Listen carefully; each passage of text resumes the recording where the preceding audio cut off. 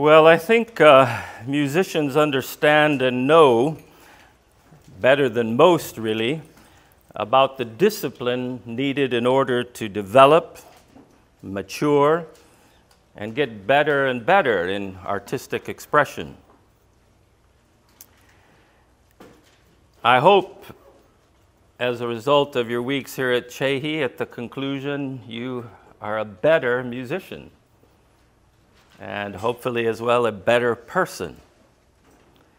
And that changing for the better is not at all self-seeking or self-glorifying, but rather to be expected, and in fact a worthy aspiration in the interest of excellence in any endeavor in your life.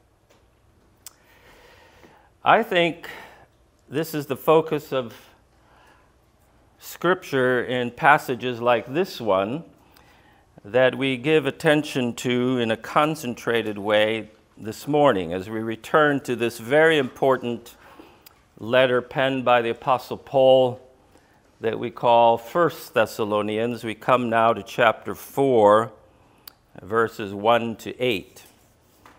So let's read those together just now. Finally, then, brothers and sisters, we request and urge you in the Lord Jesus that as you received instructions from us as to how you ought to walk and please God, just as you actually do walk, that you excel even more. For you know what instructions we gave you by the authority of the Lord Jesus. For this is the will of God, your sanctification. That is, that you abstain from sexual immorality.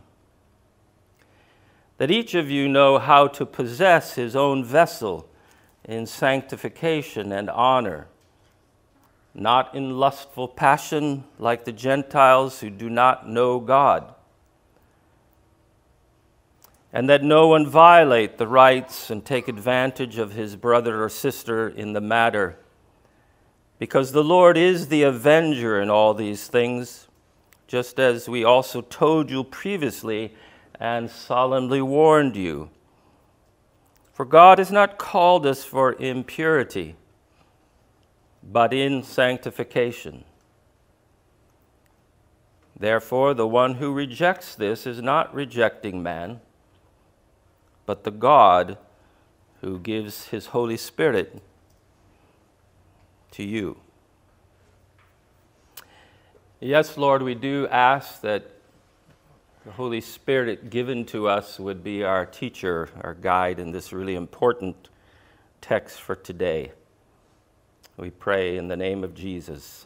Amen. This actually is such an important Bible teaching passage for us that we could easily give it 3 or 4 sessions. But we simply don't have that luxury, so we'll have to give it only one go this morning. By giving attention to what the apostle says here, I think his concept is about God's will and God's calling.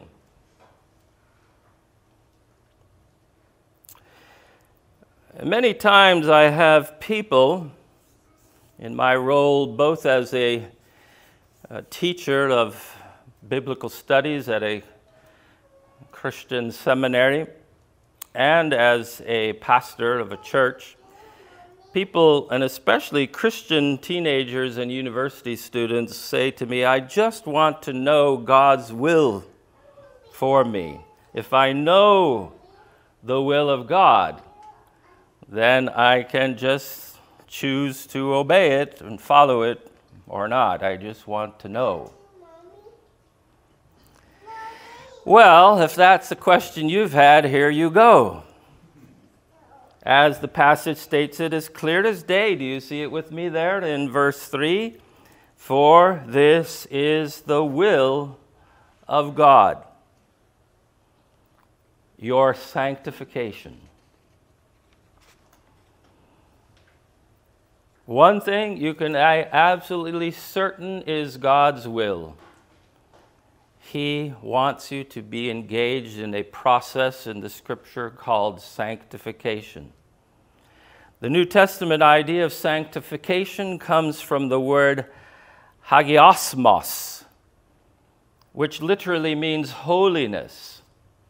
Hagiosmos, to be set apart, to live differently, to represent God, set apart from the norm.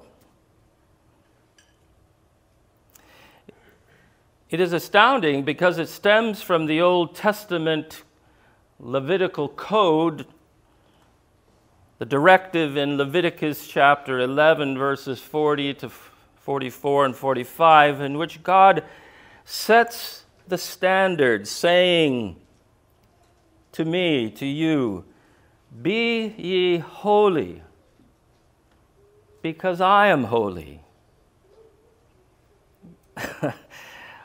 Quite a lofty aspiration, isn't it? But this is the people of God set apart for His purpose from the inception of this strange group called the Israelites. Be ye holy because I am holy. Hagiosmos. In English, in the New Testament, it's the idea of sanctification. And that means it's in a form, actually, in the Greek text that suggests a process. Thus, we could say moving toward holiness. And I think one of the best ways of putting it in terms that we understand in modern and postmodern life today is simply changing for the better. Not just change, because change could be in a backward way or an unhealthy kind of change. Or we could say even you could change for the worse.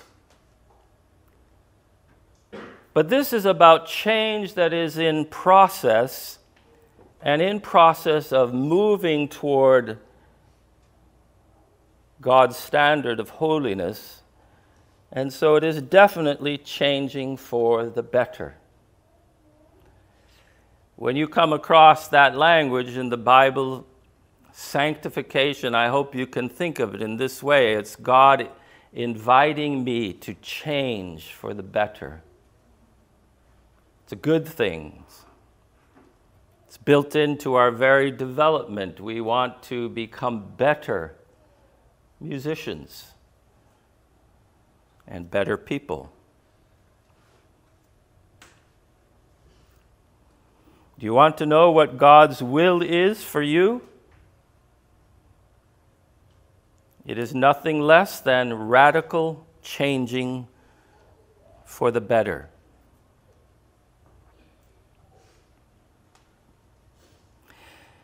It is not God's will that you become a Christian, even an ardent follower of Jesus, even what you could say is a true disciple, and then remain the same.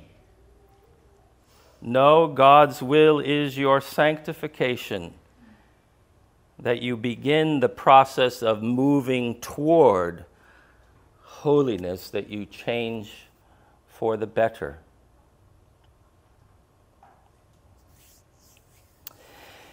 And it is so important that the Apostle Paul mentions it here in this passage not once, not even twice, but 3 times. Here in verse 3, "For this is the will of God, your sanctification." Again in verse 4, "That each of you know how to possess your own vessel in sanctification." And again in verse 7, "For God has not called us for impurity, but in sanctification."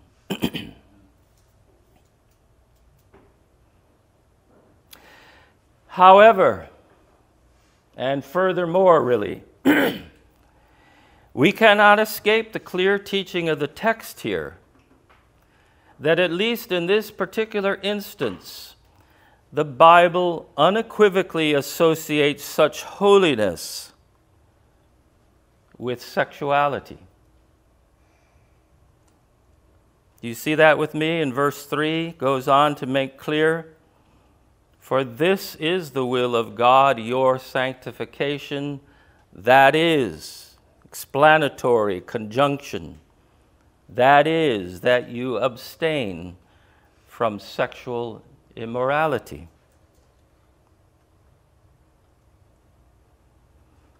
The phrase translated in your English Bible, or in the version here, sexual immorality, is the Greek word porneos. Porneos, does it sound familiar? From which we get the word pornography, a misuse, an abuse of sexuality. And though this isn't my main concern, I just want to take a moment, a pause, and urge upon you, in my experience, both as a pastor and even as a teacher of theology at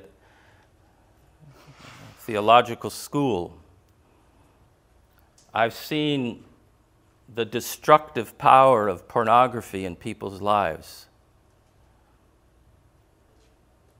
How it rips relationships apart. I've seen marriages devastated because one partner is engaged in pornography. And I've seen people, unmarried, single people, who, to all appearances, it would just be hidden, but underneath they are shattered people because of the power of pornography. And even some of you here today, young as you are, may be flirting with pornography. And I just want to say it is so destructive. It's totally against the changing for the better, sanctifying process of God. Just don't go there. Pornography becomes addictive. There's always more and more and more and more ugly examples of God's wonderful gift of sex. This phrase, porneos, which, like its Levitical origin, the Levites' code, which I believe, even though it's quite hotly debated today, in my study of it, I can only offer you what I've concluded. Take it for what it's worth. Maybe it will help you. But I personally am convinced it reflects the Jewish ethic at the time of the New Testament, the Jewish ethic that Jesus would have embraced and passed on even to the Apostle Paul, in which it is immorality, that is deterring from God's best, or even an offense to God. Porneos, in the time of Jesus and in the early days of the New Testament, certainly in my opinion, Paul is using it this way, means to engage in any form of sexual practice that is outside the boundary, the gifted boundary called marriage between a man and a woman.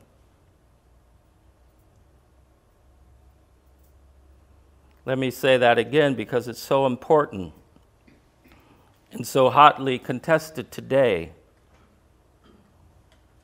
That porneos, or sexual immorality, there are other terms in the Bible and other passages, but here this term, as I have studied it, is engaging in any form of sexual practice that is outside a wonderful boundary that God gives called marriage that means a marriage between one man, one woman.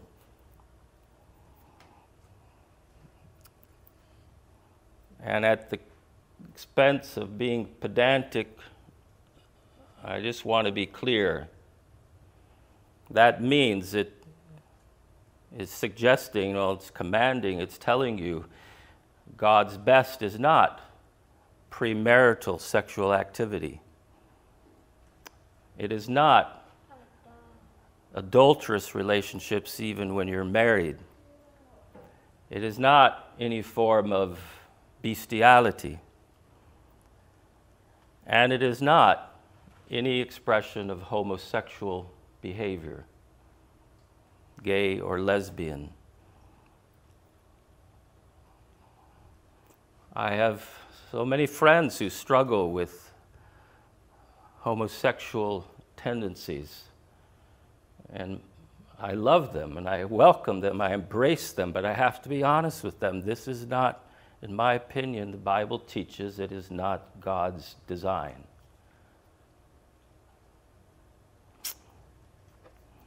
If you put it in a positive way, this is the statement we use in the church I now lead with refugee people. We've had to talk about this area quite a bit because they're quite shocked when they end up in the West and all of its sexual openness and promiscuity that's very foreign in a Islamic state government where such things are punishable by execution. But this is how we put it. God created the sexual relationship as a gift. It's a beautiful gift from God to be enjoyed within the context of marriage between one man and one woman. Simple as that.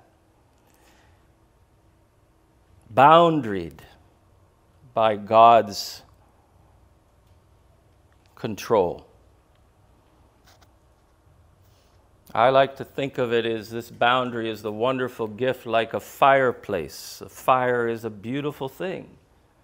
We have a fireplace in our top floor flat in Glasgow, and we are so happy in the weather there. Fire all boundaried and contained and giving off beautiful warmth and inviting people to gather around it. But outside that boundary, it can become destructive. Even now, the fires in Canada raging out of control. It's not boundaried. Marriage is God's boundary. As you see, let me get rid of that. Should have turned off the Wi-Fi. As you see here, how the Bible quite clearly and explicitly also associates it as the measure of sanctification or moving toward holiness, or what I am calling changing for the better.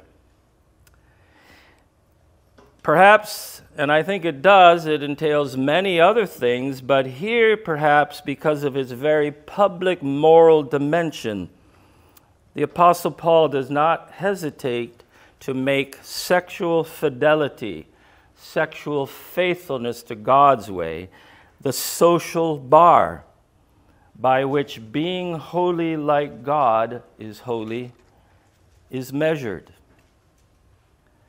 And so I have to say as honestly as I can to you as young women, young men involved in Chamberfest and this summer at the Csehy Summer School of Music, I have to tell you, I do think this is a big deal. It's not peripheral, because the Bible here puts it in the strong language of the very will of God.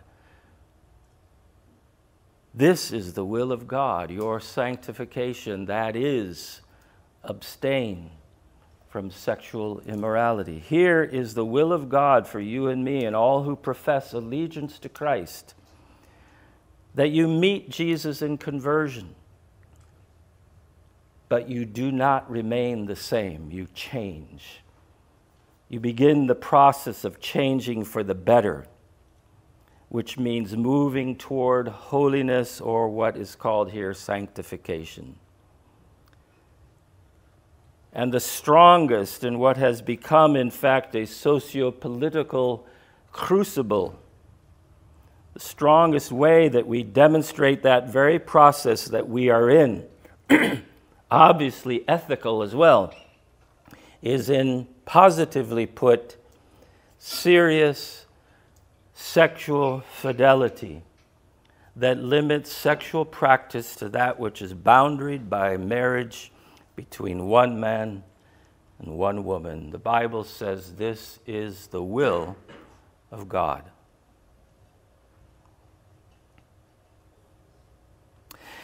And then do you see how the apostle puts it similarly, very briefly, in reference to the call of God on your life? Read with me now as we finish verse 7.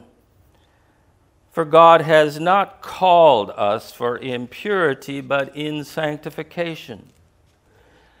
Paul's use of this particular term throughout his letters, the call of God, has both a collective sense, meaning called into the family of God via faith in Christ, and also the personal sense of God's specific, ordained sense of purpose for you and me. What is your sense of calling? First, into the family through conversion. Secondly, into a personal sense of his purpose for you. But here again, the demonstration of this, the way that is made public, both that you are a family member in the family of God and that you are living out God's purpose for you, in this text is none other than sexual fidelity in terms of living out God's best, or as it's put here in verse 7, negatively, you are not called for impurity, but in sanctification. This is God's will for you, changing for the better. This is God's call upon you, developing, growing, maturing, changing for the better. And they are both demonstrated in your obedience and mine in terms of the huge topic, the very hot topic today of sexuality, gender, orientations, transitioning, identity issues, all that goes with it. And dear young women, young men, I have to just tell you, I think this is a very big deal because it matters to God. This is the will of God. Your sanctification. That is, abstain from sexual immorality.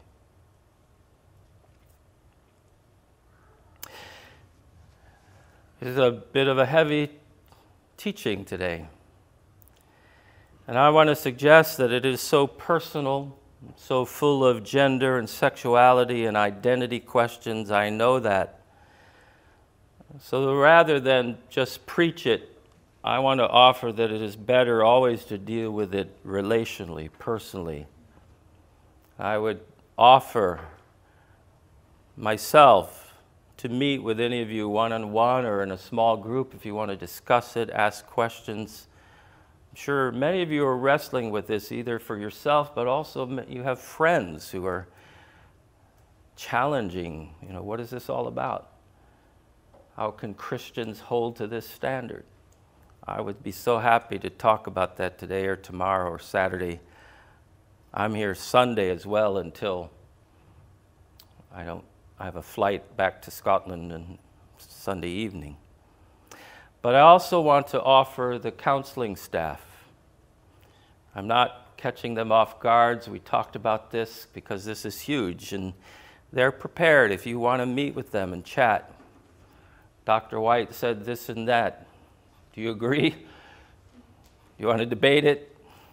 Do you want to have a one-on-one about that? See your counselors, please. Sometimes we're led to believe by even Christian leaders that really this is just a peripheral thing. It's not a big deal. I couldn't disagree more. When the Bible uses language, this is the will of God, it hardly could be stronger.